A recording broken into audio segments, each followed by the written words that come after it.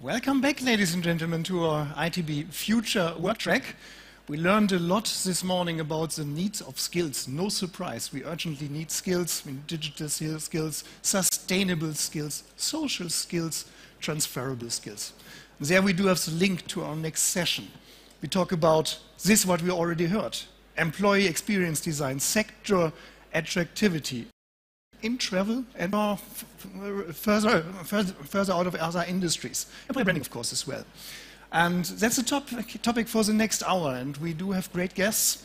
I start with my colleague, with Madeleine Schwing. She's Research Associate at the Catholic University of Eichstätt, Ingolstadt. Madeleine, welcome on stage. You're the moderator for the session. You have a great list of guests. You have a great list of topics. So happy to learn more about corporate culture now. Thank you very much, Dirk. Yeah, welcome also from my side to this panel, Leading the Change, Corporate Culture and Future Workforce. Really great that you're all here despite the strike. And, but before we start with the panel, I'll give you a short introduction and also to our panelists. So in general, what it's about? In the transformative landscape of tourism, leaders are facing really challenges in preparing for the future for their organizations. In a time of multiple challenges, such as sustainability, technological change, and also political uncertainties, it is really crucial to develop a corporate culture that is adaptable, fosters innovation, and also inspires employees to embrace change. In this panel, we will delve into discussions regarding the future of work, corporate culture, and the important role of leadership. And as I said before we start really with the discussion, we will have a keynote speech of Bonita Grupp. And Bonita Grupp is Managing Director of Trigema, Germany's largest manufacturer of sports and leisure wear. Bonita, the floor is yours. Welcome to the stage.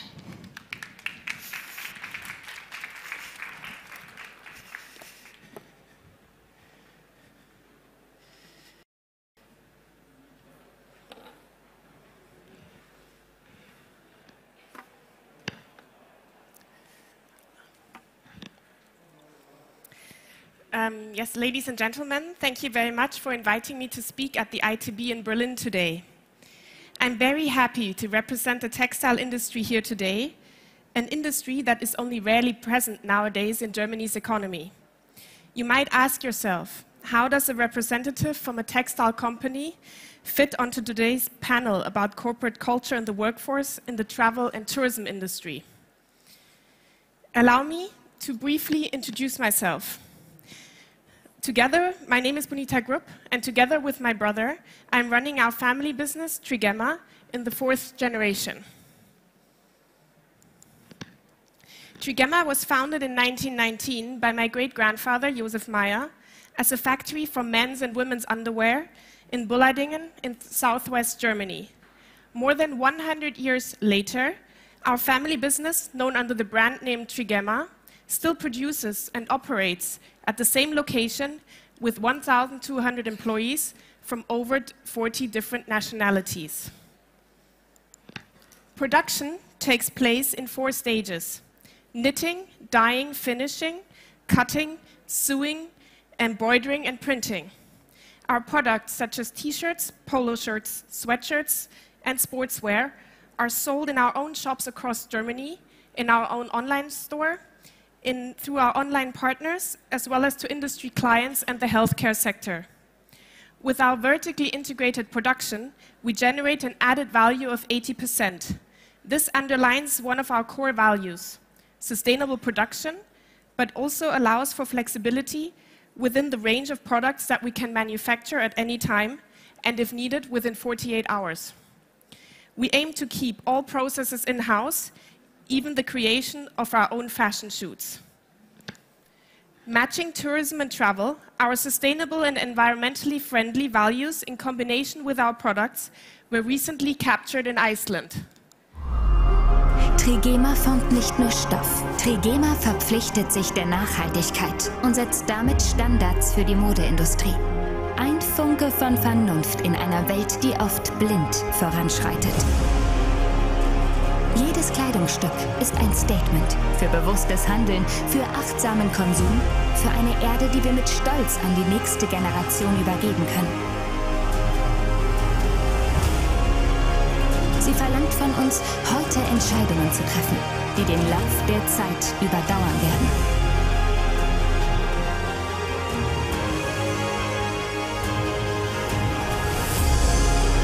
Jeder Tag ist eine Chance, jeder Moment eine Gelegenheit, die Welt um uns herum positiv zu beeinflussen.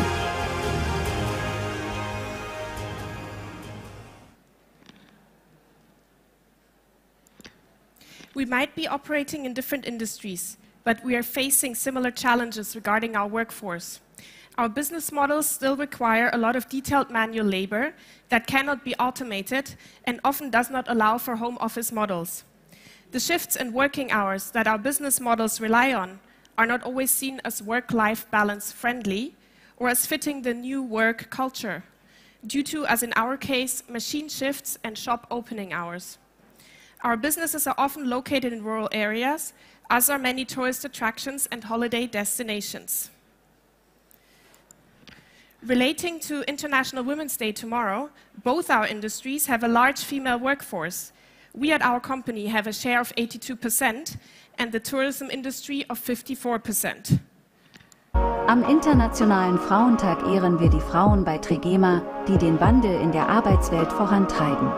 Sie sind das Rückgrat unseres Unternehmens, tragen maßgeblich zum Erfolg von Trigema bei und erschaffen hochwertige Produkte, welche die Menschen seit Jahrzehnten wertschätzen. Auf unsere Frauenquote von 82% sind wir mehr als stolz. Unsere Bemühungen gehen jedoch weit über die Belegschaft hinaus. Wir investieren in erneuerbare Energiequellen, reduzieren unsere Abfälle und minimieren die Strecke, die unsere Produkte zurücklegen müssen. Alles zum Schutz unseres Planeten. Gemeinsam schaffen wir eine bessere Zukunft für uns alle. Trigema wünscht alles Gute zum Internationalen Frauentag.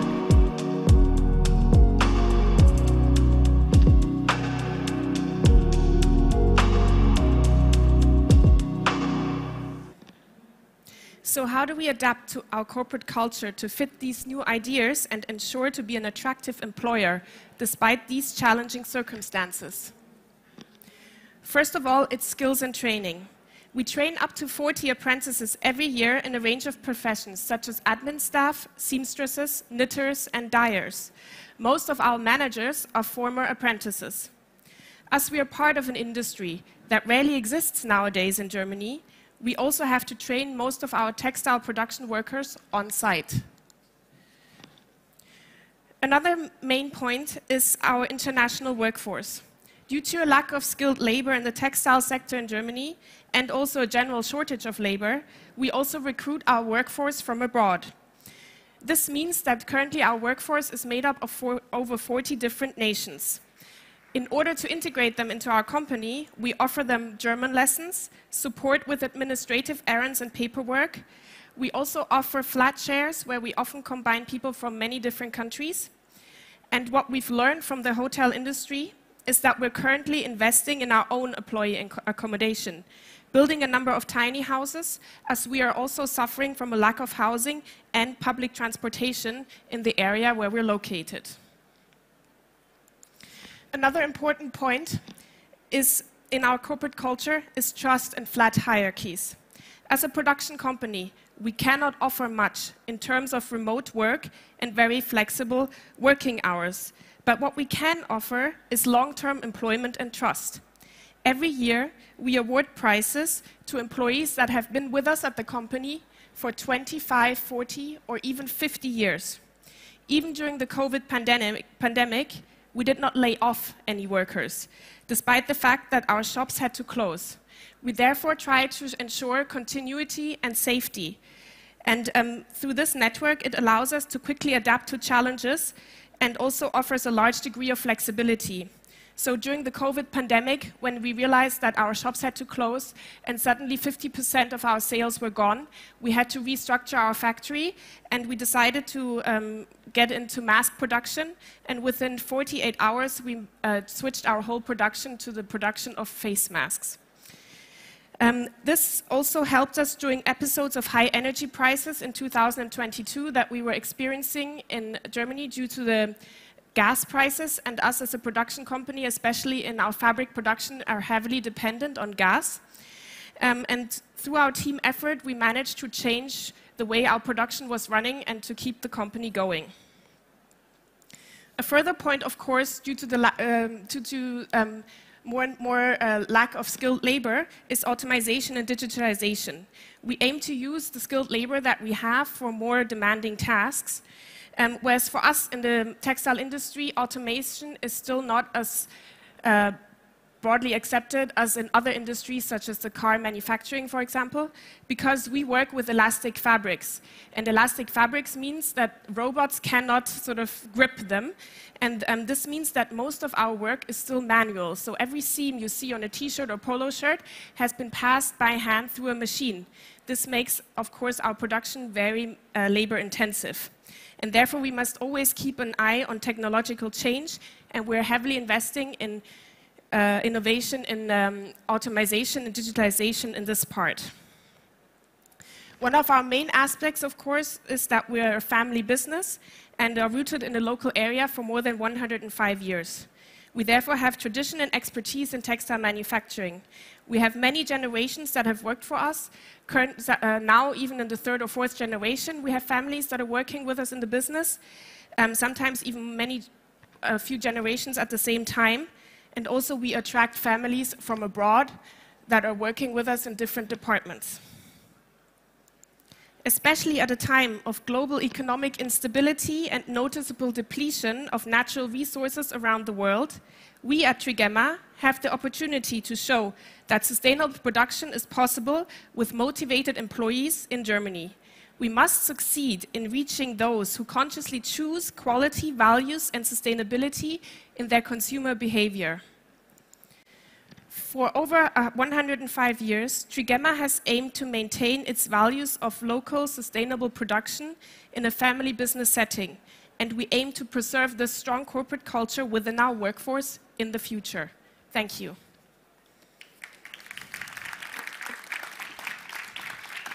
Thank you very much, Bonita. Please stay with us, have a seat. Yes, thank you. And I would like to also ask the other panelists to come up to the stage. So please welcome with me Madame Eliza Reid, author and First Lady of Iceland and passionate advocate for gender equality. Thank you very much. And Gitta Brückmann, Vice President, Corporate Social Responsibility EMEA and Government Affairs Europe at the hotel chain Marriott. Thank you very much. You can take a seat here, please. Okay, thank you. And unfortunately, due to the strike, our fourth panelist cannot be with us today. She had to leave early, but this gives us some time for questions from the audience. So when you see the Slido code, you can please ask questions later after our discussion.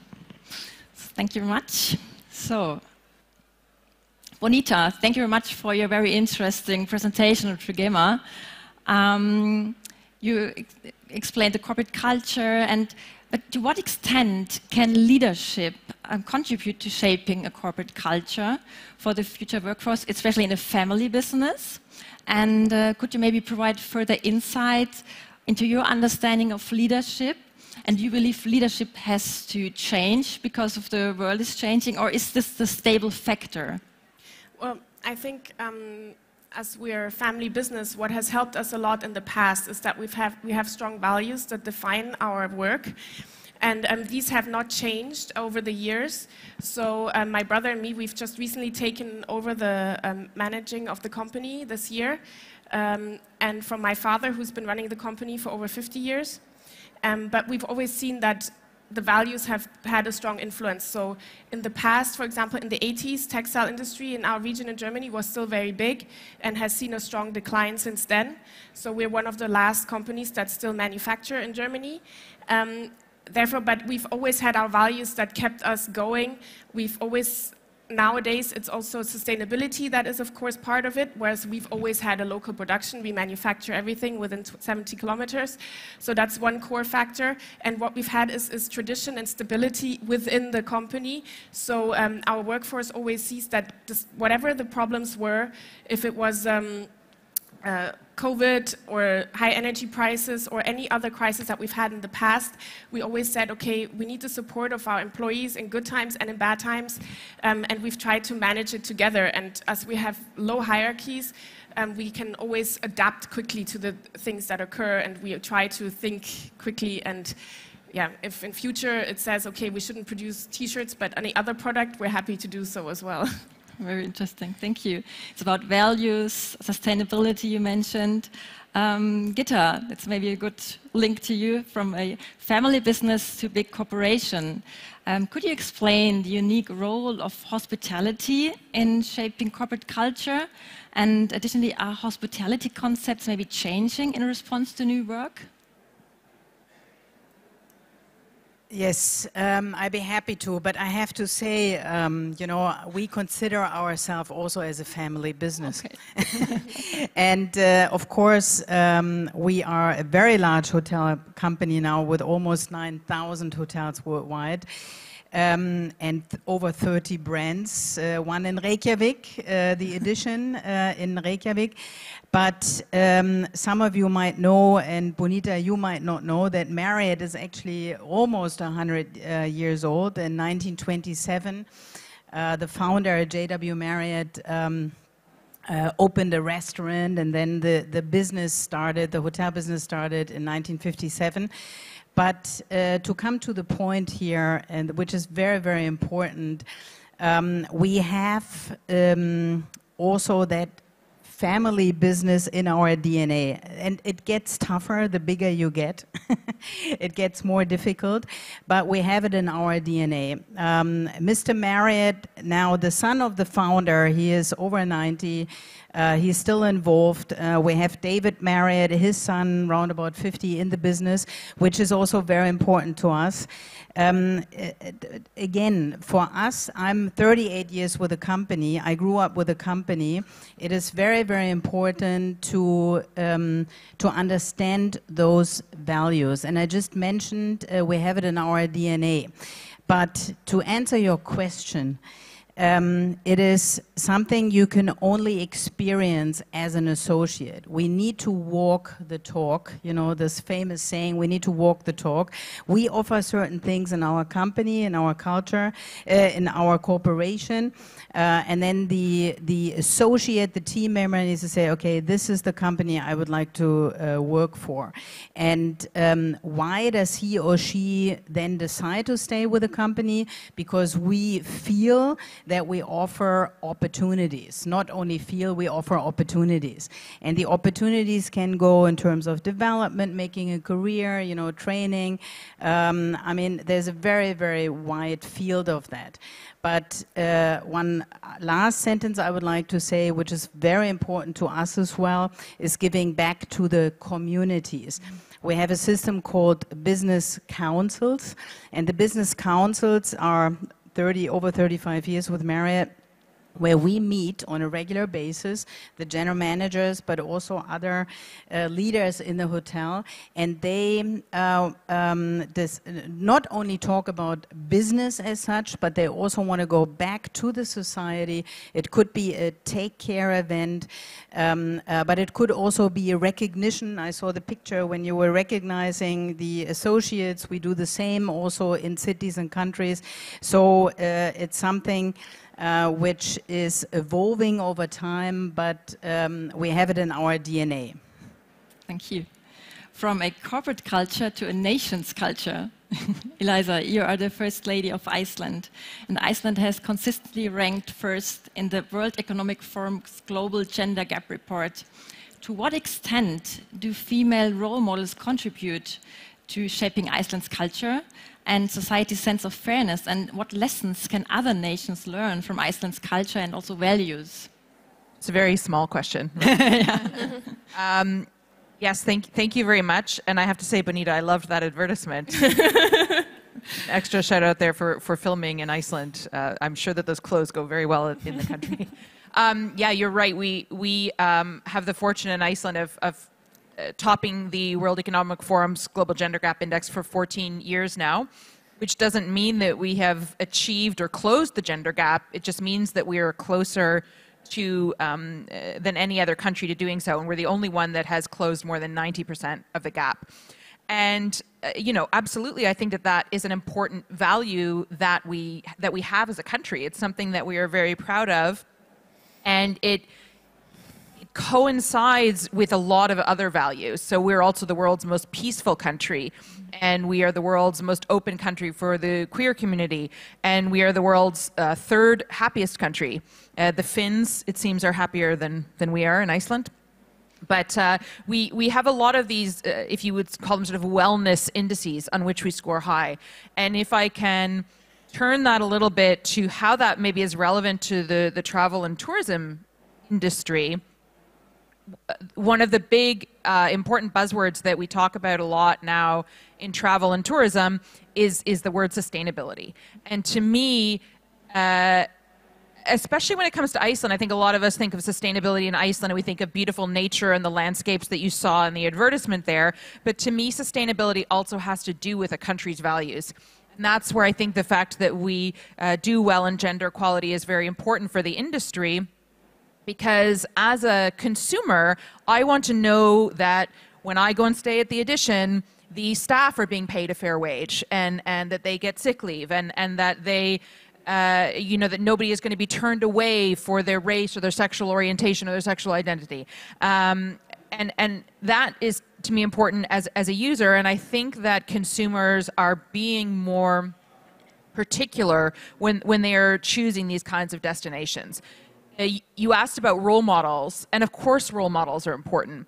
In the travel and tourism industry, where it's a majority of women working in the industry, we often see that maybe it's a majority of women, but a minority of women in the senior positions. Our Minister of Tourism is a woman. The head of our tourism association is a woman. We have a lot of other areas that are led by women: Prime Minister, Bishop of the National Church, head of the National Police Force. And of course that's important, so that we see a diversity of people in these various roles in the country. So I think we kind of know the answer to that one, but it is absolutely important in building a good corporate culture, is knowing that everybody has a place and everybody should have an opportunity to contribute. Thank you. Gitta, we live in a world characterized by uncertainty and risk. There's a lot of fear in these times, also among employees. They are afraid. How do you deal with fear at Marriott? So, I mean, we probably learned the biggest lesson during the pandemic, and that was really, for many of our industries, of course, around the world, a shock. I can say that generally the conversation is still the key in our people business. Okay, if you ask, you know, how do we take the fearness, or how do you take it away from the people? We have to, and this is what we try, of course, we have to make sure that we talk to the individual associates if they have an issue. But in addition to this, we offer mental health, not only online workshops, classroom-style workshops. There's an app which is called Me Equilibrium, which we can download from a Marriott website. Some people have downloaded it. They can have meditation sessions there. I don't know. Everybody has, you know, their own way of dealing with fear. But again, personally, I would like to say it is crucial that we communicate to our team members, no matter what level. As I just said, the training classes is one thing, but the other important point is also mentor programs. You know, and some people are very outspoken. They have a, you know, maybe an issue, and they say, oh, you know, can we speak to you? And then others, they need to be proactively or they need to be invited through certain different channels. So yeah, I mean this is what we do. Oh, it's a lot. Thank you. Bonita, according to the psychologist and resilience expert Gerd Gigerenter, knowledge is the most effective tool against fear. Uncertainty is always with us. Certainties don't exist anymore. How do you lead and communicate at Trigema at these times of uncertainty and acknowledging that uncertainty is part of life? Yes, I think during the past sort of 10 years since I've been part of our business, we've learned a lot about uncertainties, especially as you mentioned with the pandemic. For us, the pandemic, of course, came, I mean, it wasn't a strong hit for us as it was for the hotel industry, but for us, we knew that our shops had to close. We didn't know who was going to buy our products. Were people still going to buy online? If everyone's going to sit at home, does he or she need a new pair of jogging pants or a t-shirt? We weren't sure. But for us, in order to manufacture in Germany, we have to keep the production going all year round. So we knew, okay, as a family, we knew, okay, we said we're going to just produce on stock and just hope for better times. No one knew how long it was going to go on for. But one main point that we learned was communication, because what we did on the first day of the pandemic was that my father recorded a video recording and we showed it to all of our employees and we said that, look, no matter what, your employment's going to be safe, and we managed not to lay off anyone, but we need to stick together, and if we require you to do another task, then please do so. We just need to find a way to keep this going. And luckily the face masks came, and because of our employees, like the first lockdown in Germany, I didn't realize at all, because 11 weeks, 6 days non-stop, we were constantly manufacturing the masks. We had everyone working together. We had people from the administrative staff helping in production after they finished with their work. We all came in on Saturdays to help. It was a great team effort, and I think this is what makes things possible. If you communicate, and if you sort of try, even in certain times, that's very difficult for leaders as well, but to sort of try and give a form of stability, because then at least your ship is sort of sailing one direction. Thank you. Eliza, we just heard about risk, uncertainties, and I would like to come back to leadership also. And you mentioned the many female leaders you have in Iceland. What role does female leadership play in these times, and how does it make a difference? Well, I think that we need a diversity of leadership all the time, because it's important that we have diverse viewpoints to stop ourselves from, thinking in the same kind of silo mentality. That's how we get innovation, creativity, development, is to have these different viewpoints coming forward. And,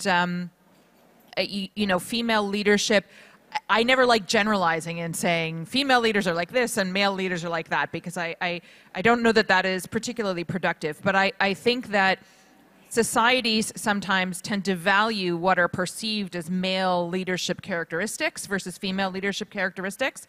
And we need to, I think, work to really take on these kind of welcoming positions in both ways. And I'm thinking of small examples like in meetings where, to completely generalize, and I don't mean to be unfairly, maybe women are less likely to speak up or apologize before they start speaking, or sort of say, well, I just have a small point. It's not really very important, and kind of minimize what they're saying before they say it. And I think one of these key things, and why it's important to have not one person who is some kind of a token, but a lot of people, is so that someone else can say, I really like Bonita's point there. I'd like to reiterate that and give her credit for her idea.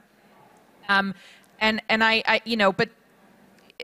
any kinds of leadership is important. We as human beings, we tend to fit the mold of what we know, what we're familiar with, what we grew up with, whatever that is. And when we're making teams and we're forming committees, it's very easy for us to think, well, I worked with so-and-so, I grew up with so-and-so, that's who I should have on my team. And in fact, we should have somebody different from us in whatever way that is. And overall, as we all know, that brings more money to the bottom line. And in an area like travel and tourism, where it's constantly changing. The end consumer is really kind of constantly changing what they're looking for, what is popular, how we tackle different challenges, how we innovate and come up with new things. Of course, diversity is incredibly important in that. And I would like to ask one more question. Also, has to do with risks and uncertainty, but also hopes, to Bonita and Gitta. Maybe a short answer. It's about technology and AI in tourism. Sometimes technology brings hope to people, but some may be also afraid to use that, and maybe there's a risk to lose their jobs. Maybe. What does technology mean to you, and how do you deal with interfaces of people and machines at your company? Maybe, Bonita, do you want first?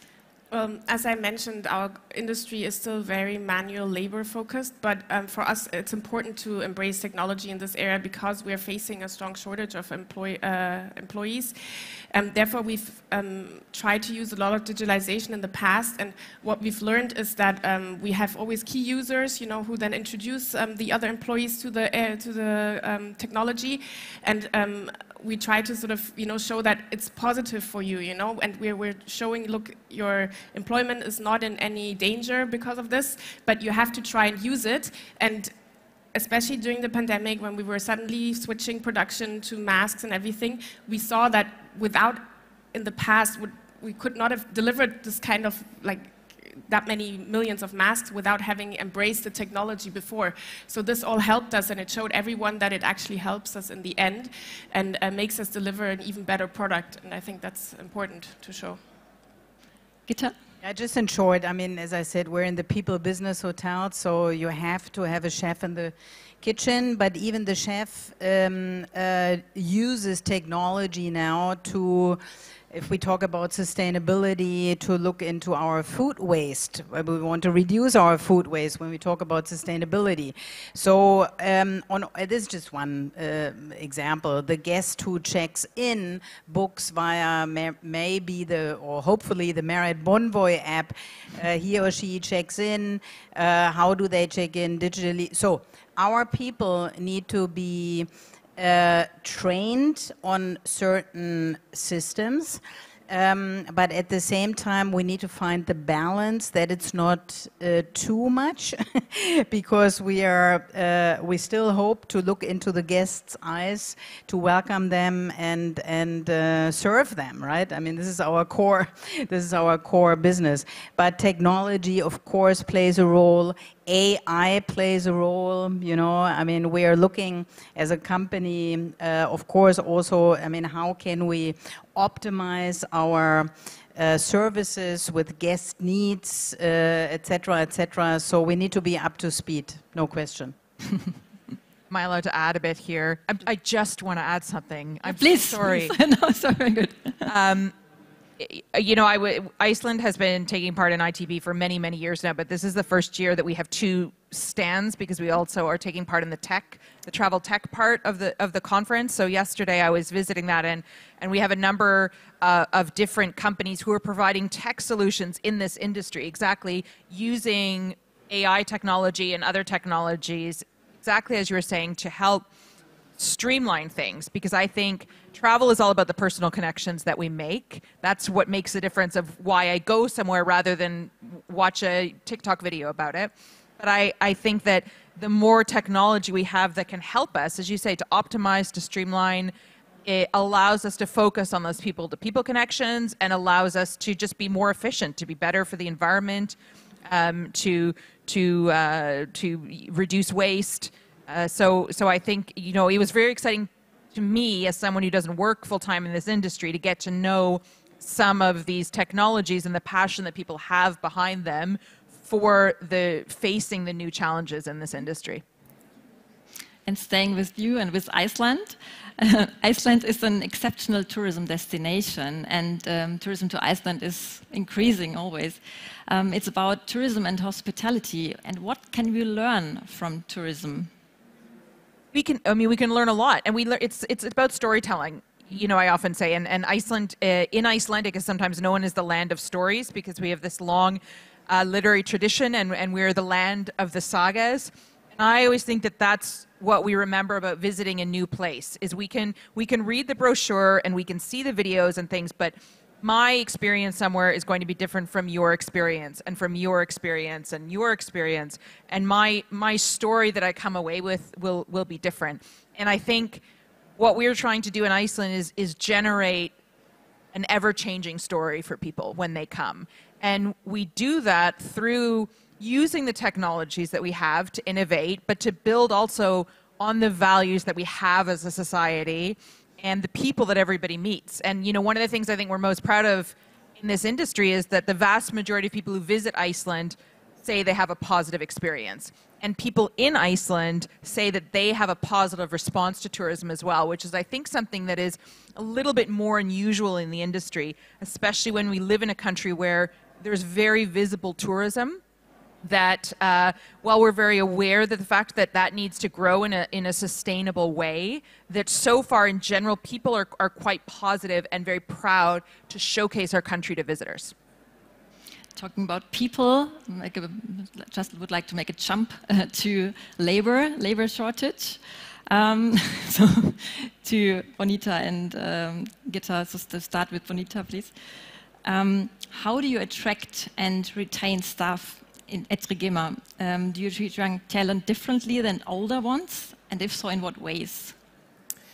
Well, yes, that's one of our big parts now that we're busy with, trying to attract labor, because we don't have we don't have many people leaving us because they're changing jobs, but also we have, you know, in Germany, a lot of people retiring now, so we have lots of people having to fill these jobs, and what we're trying to do is, I don't think there's really such a big difference for us within the people. It's more the ways where you attract them. So we've introduced, like we're using Instagram, TikTok and everything to attract apprentices and younger workforce.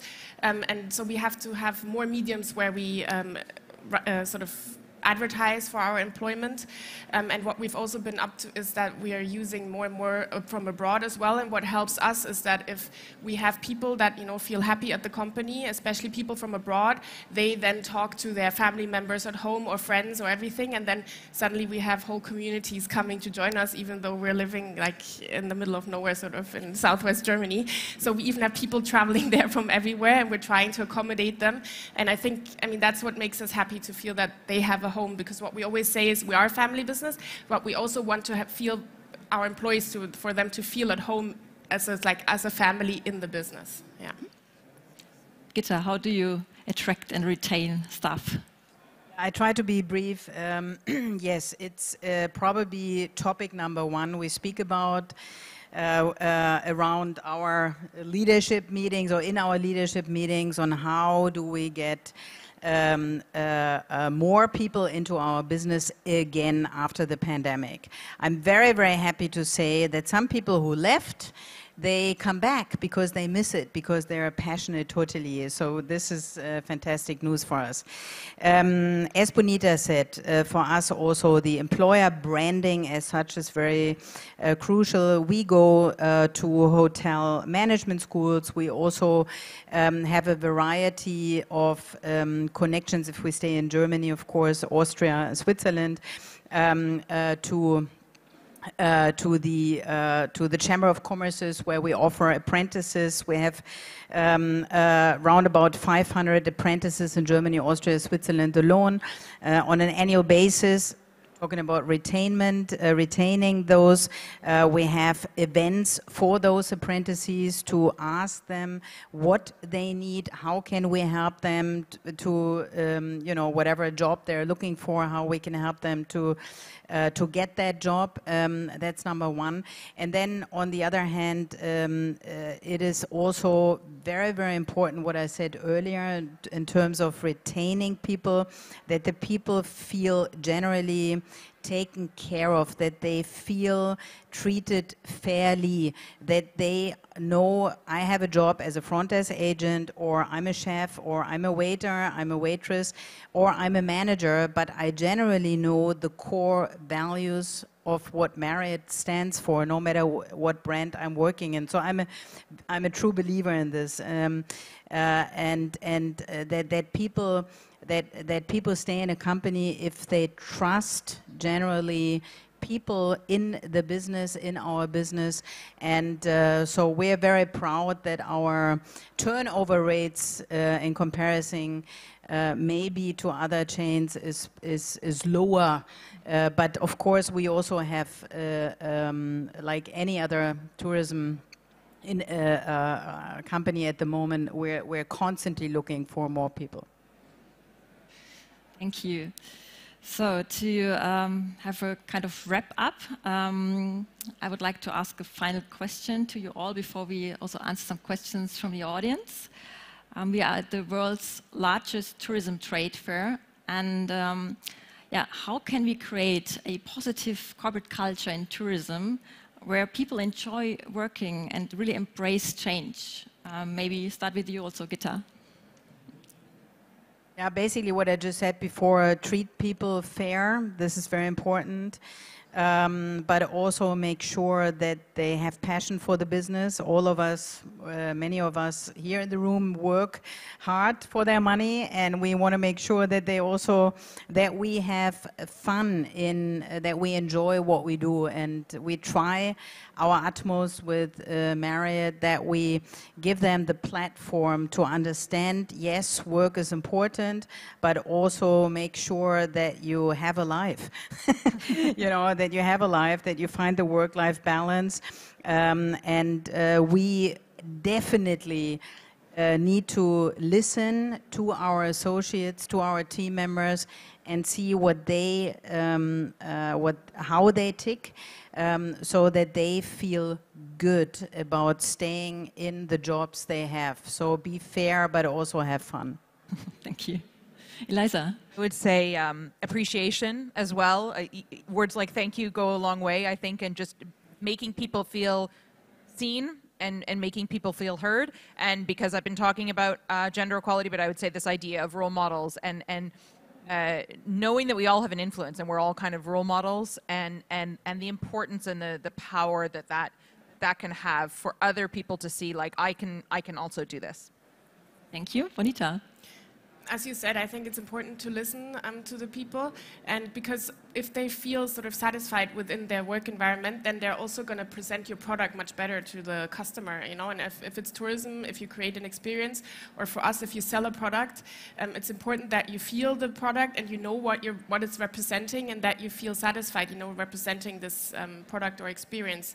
And I think you can do that by making sure your workforce is happy, you listen to them, and even though, yes, you cannot maybe offer, as in our case, you know, home office, etc., but you need to make sure that in general, you know, people like interaction. We noticed that during COVID that a lot of employees like to come to the to work because that was the only way there was some sort of interaction and something was happening, yeah?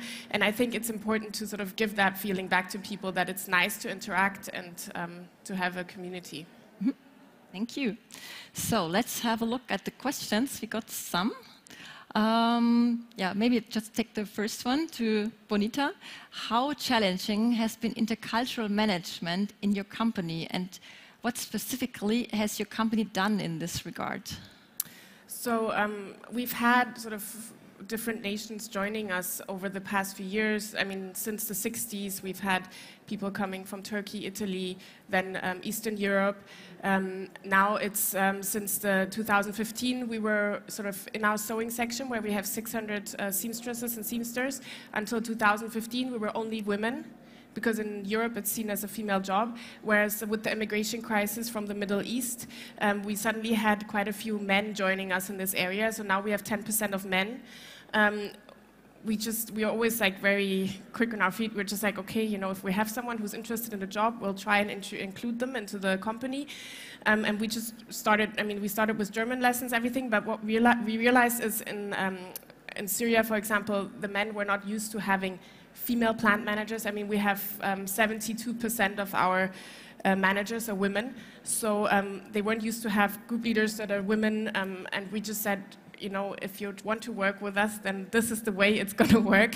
And now, I mean, I think we also realize that having mixed teams can also sometimes be positive for the outcome, for the production outtake, and also for the way people communicate. So our experience has been good, and yeah, but we try to communicate with different languages, but we always say we stick to our main language in the long term. But for us now, I mean, we've had no trouble so far, so we're very happy on that front. And which specific type of value intercultural workforce brings to your business? Who wants to say something on that? I'll say something about Iceland a little bit, maybe because for a country as a whole, because we have a lot of people of foreign origin working in the tourism industry in Iceland. And I myself am of foreign origin, and I'm born and raised in Canada. So I like to speak a lot in Iceland as an immigrant as well to the country. And of course, in Iceland, not that many people move to Iceland speaking the Icelandic language. So that is a challenge, of course. And one of the things that we always do, like you do as well, is provide language lessons, assistance in finding housing and things like that. But when it comes to travel and tourism, well, in general in Iceland, we have this phrase, "glötta gestaugað," which means a guest's eyes see more clearly. And it's this idea that if you come from outside, you can somehow kind of point out different things that maybe you wouldn't know or that you take for granted when you are from the country. So I think from a tourism point of view, you know, if you have a guide on the glacier or horseback riding, or the lava show who is from Poland, for example, they might see things that they think are really exciting and special that if you grew up in Iceland, you would kind of gloss over because you think it's absolutely every day. And so I think that is a specific advantage of having a very multicultural workforce within this industry in Iceland, is the different perspectives that it brings. Just one sentence. I mean, again, hotel business is very... has a lot of nationalities, and I just checked this morning, we were counting 152 nationalities working in our hotels in 1,300 hotels in Europe, Middle East, and Africa. So 152 nationalities, and of course different countries, different majorities of different nationalities. So we're very welcoming. Or we welcome all of the nationalities, and I think this is important also for our business. I think we're running out of time. Maybe one last question from the audience. How have you already established the use of AI assistants in your corporate or national culture?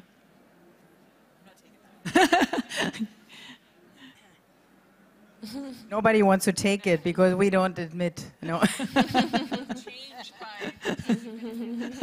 I think next, and on a serious note, I think next year we are further along in that process. Also, from a Marriott side, I can tell you that a lot of specialists are looking at it right now. At the moment, we are not necessarily working with AI already. I mean, maybe there's this one person who writes a letter with an AI, but I mean the reservation system, chat boxes and stuff like this. We're looking at all of this, so it's a serious topic also to optimize the services. Perfect. So thank you very much for this great discussion we had and all your insights you shared with us. Thank you very much, Bonita Grupp, Madame Eliza Reid, and Gitta Brückmann. Thank you so much.